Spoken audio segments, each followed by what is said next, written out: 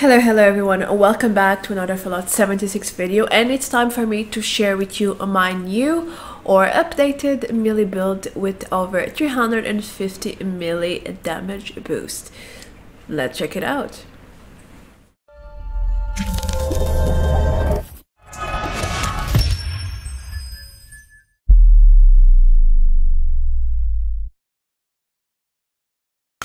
Well, welcome back everyone, and it's time for a new melee build, as I already told you in the very first preview. So I have noticed that my old melee build guide is completely outdated. It doesn't make sense anymore, and I have something very different right now, so I decided why not to make a new one. I think it will be very useful for everyone out there who loves melee and uses it for their main build in Fallout 76. Anyway, that's not everything I have done in the past few days. I have asked you and through YouTube community and my Discord for suggestions and also perks that you think I should use in my melee build, and I received a lot of nice feedback, and I have actually reviewed plenty of perks, and some of them I have actually included in my build now because I have plenty of points to spare from the double experience weekend. Anyway, let's move on to my last note before we begin with the guide itself. And in my opinion, I think there is no real wrong or right side of a build. There are many melee builds out there, and most of them actually work. In my case, I think mine works very well, but that's because it suits my playstyle perfectly. You know, I can basically one-hit things without heavy attacks. I have a lot of mobility, I can dodge attacks, I can do pretty much what I want in my combat system, and I love the freedom and the flexibility that it gives me. But that doesn't mean that the build will be perfect for you. You can always do adjustments and make it perfect for your playstyle and the things you do in Fallout 76. So with that, I will get started with the actual guide. Let's go. Okay, so let's start from the beginning, shall we? And I will talk first about the stats. I think you really should max strength, because in case you don't know, each point in strength is equal to a 5% melee boost. And yeah, let's do the match. This is how much you get just by maxing it out. Then everything else is very much up to you, but I have a 6 endurance. In perception, I don't have anything that great. Now, this green thumb is wrong because I usually use this exterminator one. But in endurance, for example, I think 6 are the minimum for the perks, because you need solar power. It's very powerful during the day. It gives you a +3 strength, which is a 15% melee damage boost, and 3 endurance. It's also useful. And then ironclad, it's something I added recently. I wanted to have it for a while, but I didn't have enough points here. Now I do, and you basically gain 30 damage and energy resistance while not in power armor. Now I have been playing out of my power armor for almost 2 months now, and yeah, this is extra defense to compensate you not being using the power armor, which is, you know, the epic defense method in this game. And yeah, that's pretty much why you need to have at least 6 endurance, in my opinion. You can have 2 more points to max this one out if you want. Maybe I will do that in the future, who knows. But then in charisma I have 9 points because I very much like some perks there, and then I can also share a 3-point perk with people when I'm in a team. It's very useful. In intelligence, I think I still need to change it. I have too much intelligence for what it is, but then again, there are some useful perks in here, and yeah, it's up to you to have a lot of intelligence or not. In agility, it's another case of, damn, there are too many perks here to choose from. I have 1 in 9, but I'm actually considering switching some points here because I'm always struggling with agility points. There are way too many valuable stuff here. And in luck, I think 5 is more than enough. There are also some more useful perks, but I'm very satisfied with Bloody Mess and Starch Genes. I think that's pretty much everything I need in luck. Let's go back to strength, and I will tell you which perks I always use. So these are the base perks in Scissor. It basically ignores your target's armor. It gives you armor penetration 17%, and I have tested this several times, and it really makes a difference. Just try without this perk and you'll see that your damage in every enemy is way less. So this really works, and you must have it if you have a melee build. Please just use this one as your base, as your first perk. I don't care what else you use, this one has to be there. And then I have a martial artist because it allows you to swing faster at 30%, aka it gives you a 30% attack speed bonus. Also, for weapons that are a bit, you know, on the weight side, it decreases it by 60%. Which is good. I mean, normally, for example, my dagger weighs nothing at all, but for the sledge, it's okay. For axes, it's also helpful. And then, if you use one hand, you will have to get the gladiator perks. There are 3 of them, so it's the expert gladiator, and gladiator and master gladiator, and in total you can get 60% melee boost for one-hand weapons. If you use a two-hand, then it's also fine. In strength you have the slugger perks. It's basically the same thing but used for a two-hand weapon. So make sure to equip your they are here at the end, the slugger, the master slugger, and the expert slugger, sorry. And it's the same thing for shotguns. I also run a shotgun and I have all the perks, as you can see. So I'm constantly changing between these 3 sets of perks in strength depending on which weapon I am using. And let's keep with the expert slugger and master slugger and slugger for now. And then on perception I have a concentrated fire because it basically increases the damage per shot in VATS mode. I have been using this quite often when it comes to fire weapons, especially my shotgun, so it's very helpful. Also with the melee build it can be helpful as it's a guaranteed attack, but with one hand weapons it doesn't make much sense because you can attack so fast that by the time you enable VATS and hit, it's like 3 or 4 hits from a normal one hand. But it's still very useful and I use it quite often, as I said, with fire weapons. And exterminated because, well, it ignores 25% of insect armor, and I do fight a lot in the mire area with mirrorlooks and insects overall, so this is actually useful and it complements the incisor. If I'm not wrong, I think the cap is around 100% in armor penetration, and I do feel a difference just with 1 point in this perk. I cannot imagine with 3 points, but I don't have enough space for that, so I leave it like this. In endurance, as I told you before, solar powered is a must because it gives you a 15% damage bonus in melee during the day. And to be honest, I normally play during the day in game. I hate playing during the night. It's so dark, especially in the dark, in the cranberry bog and so on. I prefer to play during the day, so this is perfect for me, and it should be for you too. In terms of ironclad, well, I explained at the start, I can tell you again that it's extra defense for your no power armor pieces. You can max it out if you have enough endurance points. If not, it's also fine. I leave it here at 3 points, and well, 30 damage and energy resistance is already a good start. You know, it's like you have an extra piece of armor already, and that's great. Let's now move to charisma, and lone wanderer is a must if you play alone. Yes, max it out and use it because you take 20% less damage and gain 30% stamina regeneration. Basically, it's a wonderful perk. And if you are playing solo like me, I normally play alone, this is like yes, it's essential.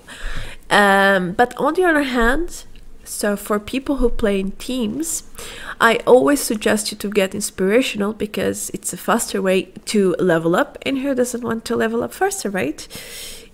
But if you're not happy with this one, then you can go for squad maneuvers, which allows you and your teams to run 20% faster.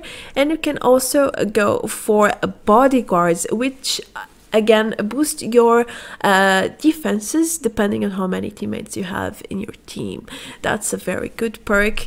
And then you can also go for a party girl if you drink a lot of alcoholic stuff, or if you're selling a lot, like farming stuff to sell to the vendors, then don't forget your hard bagging, very important. Let's move on to my actual build, like the usual stuff I have in combat. I then go to healing hands because I revive players quite often in events. I am, you know, like the caring person. I see someone in the floor and I go there, and this is a decent perk to have. I had to fill. This is basically a fill perk. If you have something better in charisma, you can use it. But this is not like a must to have. It's just something that is useful for my playstyle. Then a travel agent, because I am traveling all the time. I am sure you are too. And this decreases the caps that you need to fast traveling by 30%. It's very, very useful, and it helps you saving caps a lot. Then I have tenderizer. It makes your target receive 7% more damage for 10 seconds after you attack. It basically gives you a 7% damage boost, but only when you attack first. So it's kind of a passive, but it activates very easily. It's also a must-have perk in my opinion.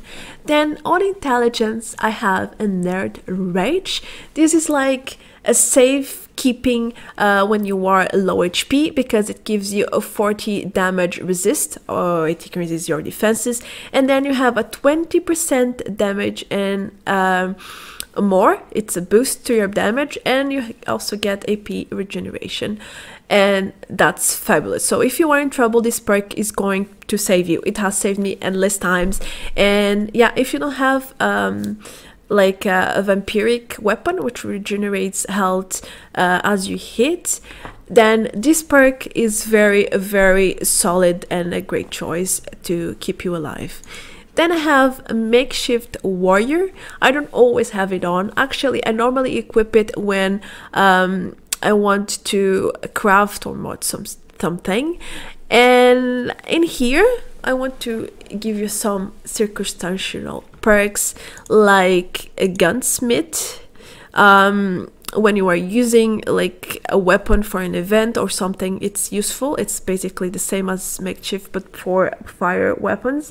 And then when you are going to repair your stuff, don't forget to equip your weapon artisan, because you can repair any weapon to 200% of normal condition. It's, yeah, another thing. If you repair without this perk, then it's going to break very easily, but with that one, things, well, last 200% more. Anyway, if you have an explosive weapon, then make sure to equip this one. I use it often with my shotgun, and it works pretty much. It's a 60% damage boost, so it's the same if I equipped my 3 perks, which is 9 points in strength to boost the shotgun damage. And it's like a quick solution to do more damage with your weapon if you have a fire explosive damage weapon, sorry. And that's pretty much it. You also have, you know, like more perks to craft and so on, but I will leave that to you, because otherwise I will have to go over all the perks I have, and that's not what I want to do here. So in agility, I have a marathoner, which pretty much consumes a 40% less action points when you are sprinting. And now I do sprint a lot and walk a lot, even during combat. You know, I'm always moving around to dodge bullets and to trick my enemies not to melee hit me, and this is wonderful. I always have a marathoner on, and I don't regret it a single bit. Then I have a born survival to also give me an extra chance to survive when I'm in trouble, together with the nerd range. So when my HP is low, I automatically consume a steam pack. I also have a few armor pieces with this perk, and it really helps managing things, because then I don't have to worry to always be clicking on a key to use steam packs when I'm low HP. This does it for me as well as my armor, and I'm grateful that this perk exists. I don't need more than level 1 though. And then adrenaline is something I'm using for months, and it's just so powerful. And when you are fighting many enemies, which by the way happens all the time, when you visit a new location, there is not just 1 or 2 enemies there are 10, there are 20, you know. And as you go and kill one by one, your damage increases, and it stacks up to 60% damage. And it's like, yeah, damn, that's a lot of damage, right? The bad part is that it doesn't last much. It's like 30 seconds per kill, so after 30 seconds, if you don't kill anything, it resets. But it's just, I love this perk. Please do have this perk, because it's like another game. It's like the damage is just insane. And to finish on luck, I have Bloody Mess. It's basically free 15% bonus damage. Why wouldn't you want this perk? And then I have Starch Genes, which allows me to keep my mutations in place when I use Radaways. And yeah, you don't want to use your mutations once you get the ones you want. And let's talk about mutations now. So let's go back to the stats, and God damn it, I'm talking for too much and my character is dying. So let me go on and just get some water so she doesn't die at least. And then on the mutations, I have Twisted Muscles is a must. It gives you 25% melee damage, and you have a chance to cripple enemies as well with your melee weapons. This one is like, you have to have it, you know, it's a must in your melee build. And then I also love a marsupial for the carry weight and the jump weight. It gives you less for intelligence, but oh well, it's life. It's a great trade. You can easily, like the jump height, it's like you can dodge stuff so much easier. You can also access places that without it you can. So it's also a nice replacement for the jetpack in the power armor. So if you don't use this, the power armor, then marsupial is really great. Healing factor is also one of my favorites, because whenever you're out of combat, your health regeneration goes up by itself. You don't need to use food or steam packs, nothing. It just goes up, and that's it. Then the adrenal reaction, it's something I got very recently, and my feelings about it are very mixed, because 50 HP is a lot. I do feel like I go down much easier than before for obvious reasons. I have minus 50 HP, and the trade is that it gives me weapon damage at low HP. But then again, I'm not often at low HP. I even have, you know, measures to ensure my HP goes up so I don't die. So this is I think it was a mistake. I shouldn't have learned this one, but it's there now and I will keep it. I don't have a chance. And also Speed Demon for the extra move speed and reload speed. It's overall, it's only bonuses from this perk, so why shouldn't you get it, right? And that's pretty much my mutations, and I don't think I need anything else at this point. It's perfect like this, and yeah, that's pretty much it. Now let's move to my gear very quickly, and then I will just give you a few more tips on what you can use to boost your melee damage even further. So in terms of weapons, I'm using the Furious Super Sledge.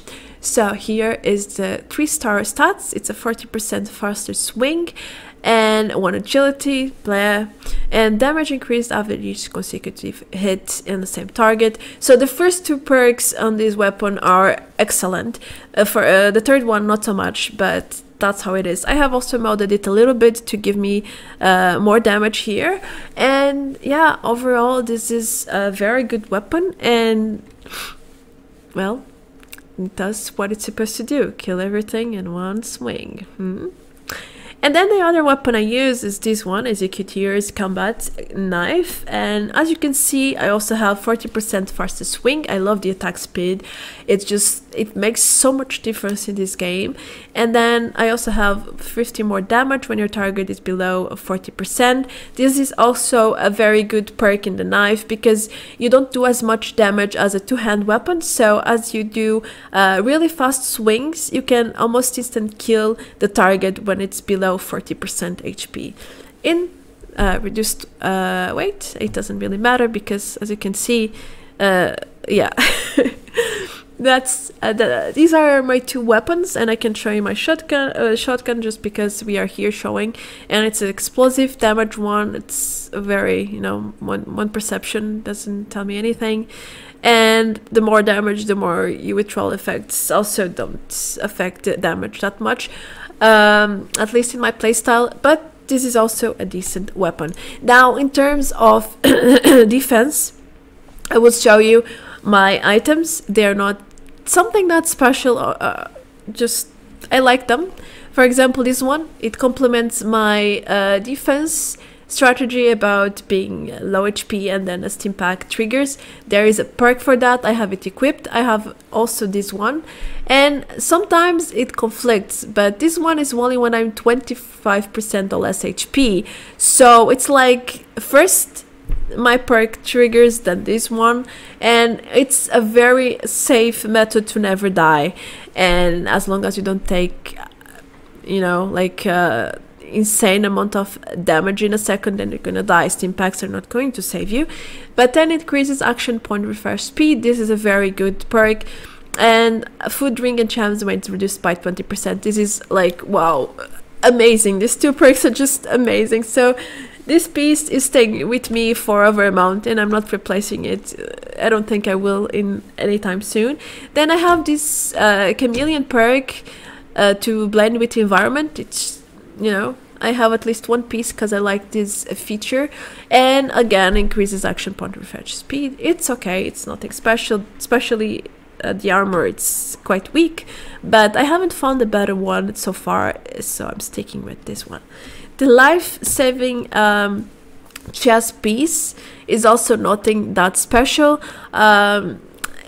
It's mostly about this one, the second perk. When I'm down, I have a 50% chance to revive myself, and this has saved my game multiple times, so I am keeping it for a long time. Another thing I should have said at the start is that I'm using deep pocket in every single piece, which is basically replacing the inventory perks in strength. I replaced inventory space with damage in strength, and that saves me some perks, and it's amazing. As you can see, I have almost 300 inventory space without a single perk to boost it. It's just perfect. And then I have, let's go to the last ones, the legs. I have this 3-star that, you know, has it's about defense and has more durability, so it's a pretty fine one, nothing much to say about it. And then the other piece is also about strength, I mean defense, sorry, and yeah, it's just very basic stuff to increase my defense. And as you can see, my defense, my physical defense is almost 300, and yeah, it's pretty okay. It's nothing impressive. It could be much better, but it's fine. You know, it's pretty high there, and yeah, that's pretty much my build. And yeah, now let's move to the foods, chems, and everything else that could boost your melee damage even further. Now, this will be a quick one because I just want to show you that some foods like glowing meat steak, it's very easy to craft from glowing meat. And also now new sheep squash meats such as the mutton meat pie and mutton chops. If you don't know how to craft them, then make sure to check my guide. I'm putting the link up there.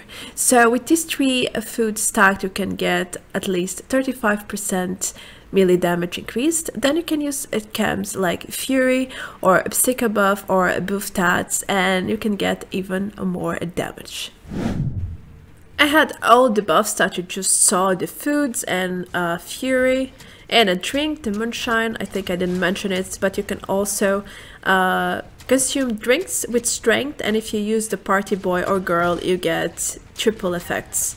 So that's a free 15% more melee damage. And these gulpers are just getting destroyed with my one-hand dagger. I moved then to super mutants, and as you can see, they are going down in 1-2 hits. And my adrenaline is not even stacked yet, I just got started. And I'm not doing any heavy attacks, they are all normal dagger attacks. It's just impressive how much damage you can deal with this build, and by consuming a few utility, you know, a little help there. Even Mr. Gypsies, they are pretty much useless against this build. I can just move around them, jump, and they can't really do much to me, honestly. Unless there are many of them, which is not the case here. And now to finish, it's a test with just a build, no buffs, no foods, chems, anything. It's just a build and my gear at West Tech, and with my 2 hands sledge. And as you can see, there are dozens of them hitting me. I'm one-hitting them basically.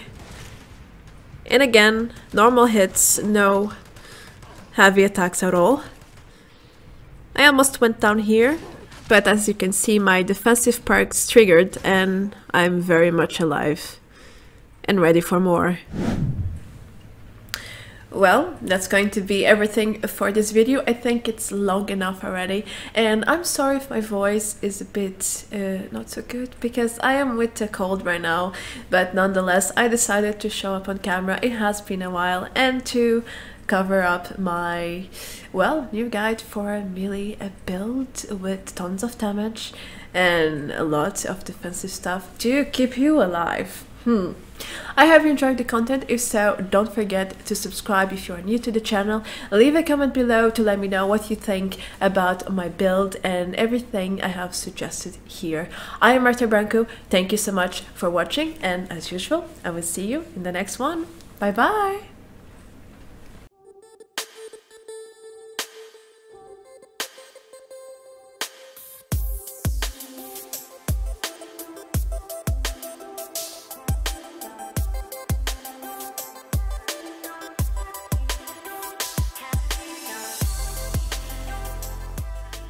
Wow.